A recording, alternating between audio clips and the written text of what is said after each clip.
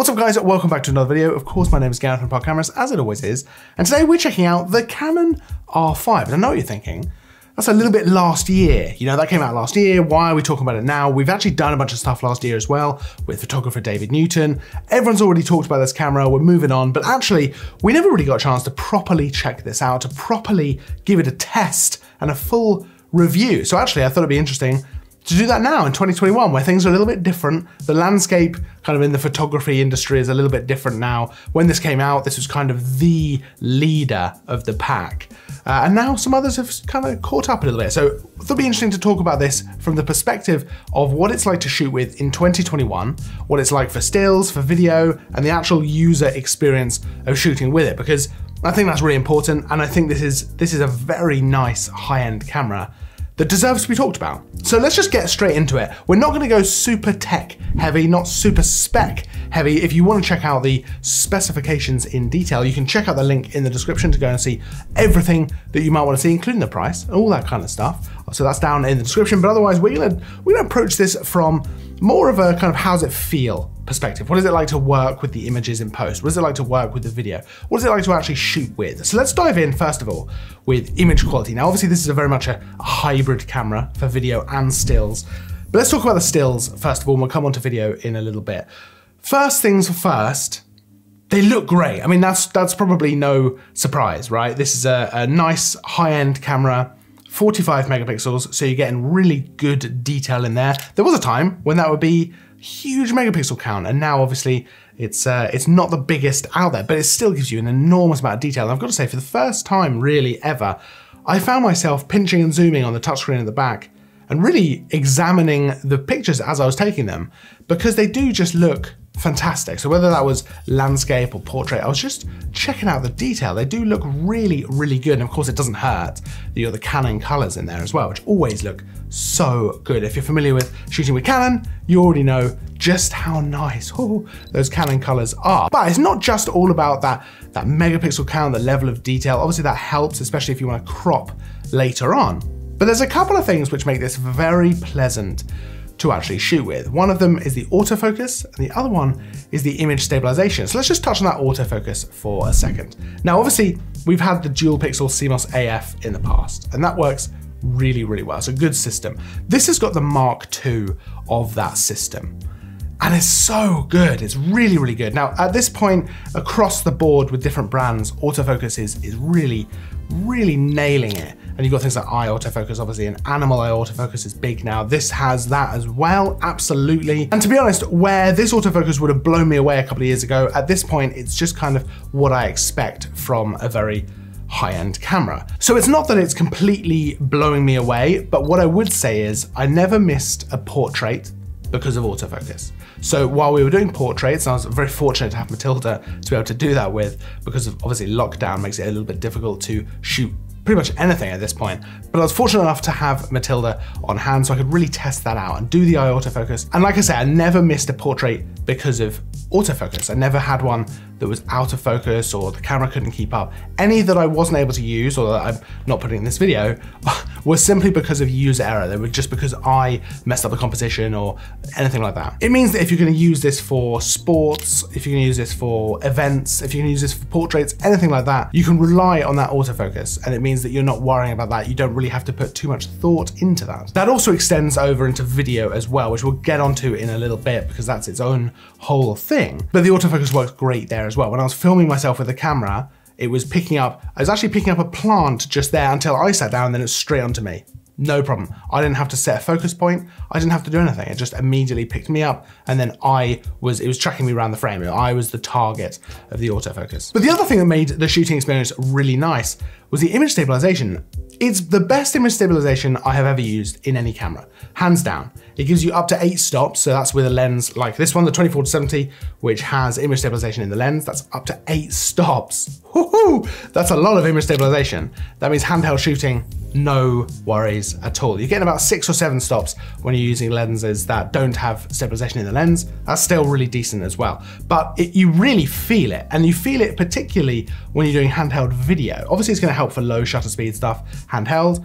no worries. But handheld video is where, for me, it really shines. I like shooting handheld.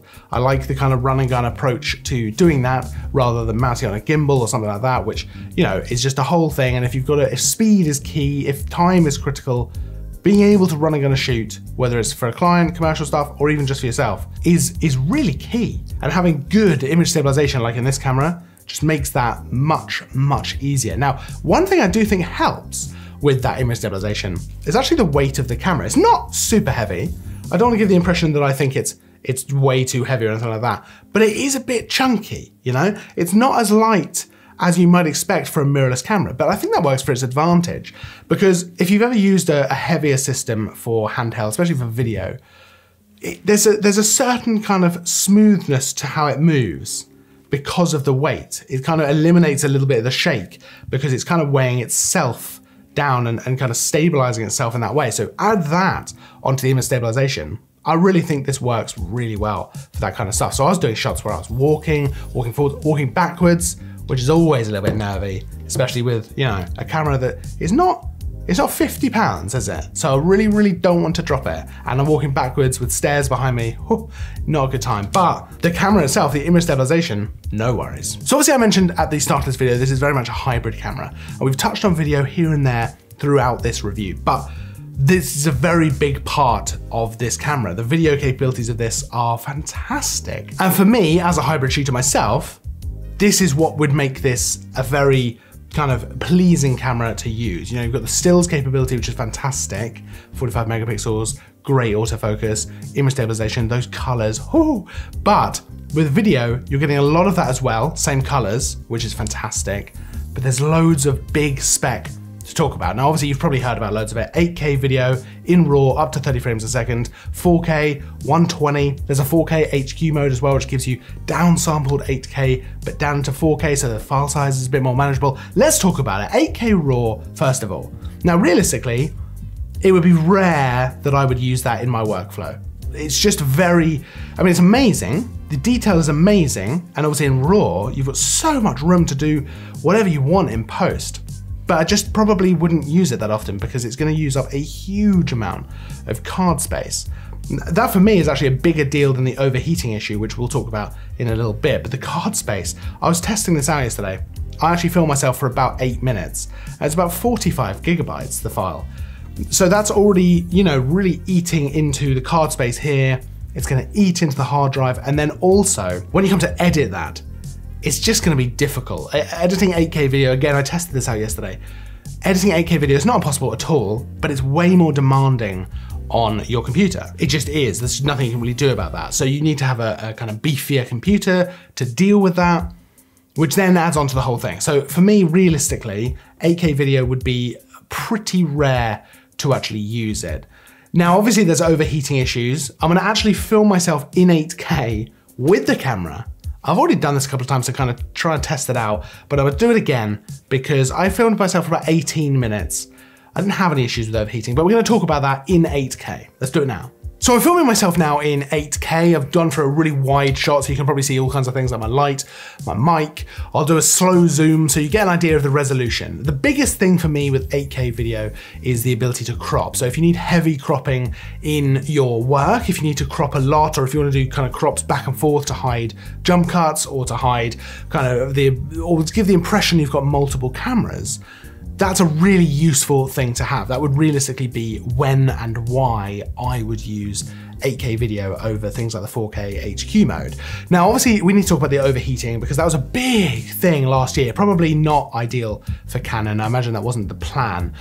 But we do need to talk about it because it is a very real thing that needs to be discussed. Now, obviously last year, this was a big deal. You know, everything was kind of blown up and everyone was talking about how this is unusable. The overheating is crazy.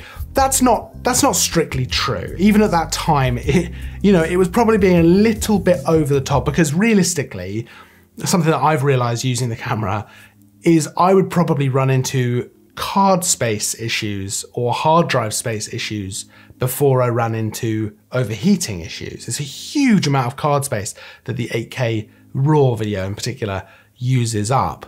But Canon have come out and done various things to kind of try and address some of these overheating issues. So for example, now you can turn off the overheating control in the camera, which, you know, while maybe not completely ideal if you don't want to damage the camera, does allow you to actually at least continue using things if you just need to get a little bit extra. You know, there's new firmware which has helped with the overheating, especially in room temperature environments like this. So it's definitely not as bad as it was, and we've all kind of moved on a little bit. I think there's certainly ways you can manage it which work better. Is that ideal? No, I'm not going to pretend that that's the ideal scenario, that you have to manage the situation. But, you know, we've had overheating in other cameras before, and part of it is that you just have to think about exactly what you want to get out of it, what you plan to get out of it, and then move forward with that. There's modes that aren't gonna give you any overheating issues. For example, there's a 4K mode that's not gonna give you overheating issues. I don't like it nearly as much. I think the noise is worse. I think it looks objectively worse. You know, and once you've used things like 4K HQ, and of course 8K, it's difficult to go to something like that and say, well, great, at least I'm not gonna overheat, but it just doesn't look as good. So I think it's just about managing how you're gonna use it and all that kind of stuff. And like I say, 2021, a little bit removed from the original kind of blowing up disaster of that. There's already improvements, firmware, all that kind of stuff, and it just doesn't feel as bad. You know, I've shot probably in total about 40 to 50 minutes of 8K. I've ended up, you know, binning a lot of it because I wanted to get this one kind of sequence in 8K, one take, just so we could see exactly how that works. But I never had it come up and say it was overheating. So that never actually happened for me. And that was, you know, over a day, I did about 50 minutes of 8K in total. So not too bad. And I would never shoot more than that realistically in a day, you know, throughout the day in my workflow. So for me, it probably isn't too much of a big deal. I did loads of 4K 120, or actually it was 100 frames a second because I'm shooting in PAL. But even so, using that never came up as overheating, never came up with a problem in that sense. So am I saying that it's not worth thinking about? No, not at all. I think this is something that is going to affect different people in different ways because we all have different workflows. So it depends on how your workflow works. It depends on whether you think you're going to be using these modes extensively or not. But what I would say is that there's other things to think about. I'm not saying the card space is a massive problem. You know, what can you do? It's 8K video, especially in RAW. It's going to take up a lot of space. But I think that's worth considering as well. There's other things to think about outside of this, but it's worth being aware of, is I guess what I'm saying. It's not gone. You're not going to be able to film 2 hours of 8K with no issues. That's just not going to happen. But I think it's just not perhaps as bad now as it seemed last year. Now, outside of the 8K, which I think is probably one of the headline, maybe slightly marketing kind of headlines, we've also got 4K 120. Now that is definitely something that would go into my workflow big time. I shoot a lot in 100 frames a second for PAL or 120 frames a second for NTSC. And it really, really is something that I enjoy shooting that. It's a very creative kind of frame rate because you can get the slow motion, you can do speed ramps, you can do all kinds of stuff, but having that in 4K gives you a huge amount of versatility for things like cropping, adding a bit of a zoom, all kinds of stuff. It just ups the creativity. And obviously even if you don't want to do any of that, you've still got very high quality, detailed footage, which is fantastic. That is one that I think will fit seamlessly into a lot of creators' kind of workflow. I think it works really well for client videos, commercial videos, all kinds of stuff. There's a lot of versatility there. There's also the 4K HQ mode, which, like I mentioned before, gives you a downsampled 8K video down to 4K, so you get a nice, good detail video, but without the insane file sizes of shooting in 8K. And realistically, this is probably the mode I would use the most for things like this, filming myself, all that kind of stuff, just purely because I don't need it in 8K, no one's gonna watch it in 8K, so I may as well have the good high quality 4K footage, less of a demand on the computer, you know, less of a ridiculous amount of card space or hard drive space. So that's the one that I really, really like. Now, obviously you've got things like C-Log and all that kind of stuff if you want to do nice color grading as well. If you don't want to use 8K RAW, I think C-Log is really good actually. I think it works really well for the end result that you want. But let's talk about the actual camera. What is this like to actually use? Now, I mentioned before, it's a little bit weighty, it's a little bit chunky. I personally like that. I really like that. It's not ridiculously heavy at all. It's just for a mirrorless camera, it's probably a little bit more heavy than you would perhaps expect, but I think that's quite nice. It feels like kind of a pro camera, and I think it kind of works well with the kind of stuff that you might want to do with it. I think it actually, in some situations, works to its advantage. The actual feel of the camera is lovely. The grip is super comfortable. It's really nice grip. And it's just sort of big and chunky. I've got big hands, and it just feels really good. The buttons, the dials, they're all very well kind of placed, and they have a good tactile feel to them. You know, they feel like they're not flimsy. Let's put it that way. They're very much not flimsy at all. You've got the LCD screen on the top as well, which I really appreciate. It just helps you kind of see things at a glance, settings, you know, what mode you're in, all that kind of stuff. And then you've got the screen and the viewfinder. And the screen, let's start with that. I really like it. It's a flip out screen, which I love. I always think that's fantastic. And sometimes you don't get them on like a pro camera. And I just think it's a shame, because I think they're really, really helpful. You know, if you want to shoot portrait, it's just easy, you know, it's just easy, and you can flip around to see yourself if you're gonna film yourself, for example. Now that's a touch screen. I was using the menus in basically with touch for a lot of while I was shooting, and it works really well. It works fantastically. You know, changing ISO, all that kind of stuff on the screen. Very, very handy to be able to do. The screen's a 2.1 million dot LCD, which looks good. It was nice and bright as well. I was shooting out in the sun. Admittedly, it's the winter sun, so you know, it's not as bright as that crazy summer sun, but I didn't have any issues at all being able to see the screen. And then you've got the viewfinder, 5.6 million dots. It can run at 120 frames a second if you want extra kind of smooth motion, or 60 frames a second if you don't need that. It looks really good. 5.6 million dots looks really, really good. It's a nice system overall to use, whether you're doing stills, whether you're doing video.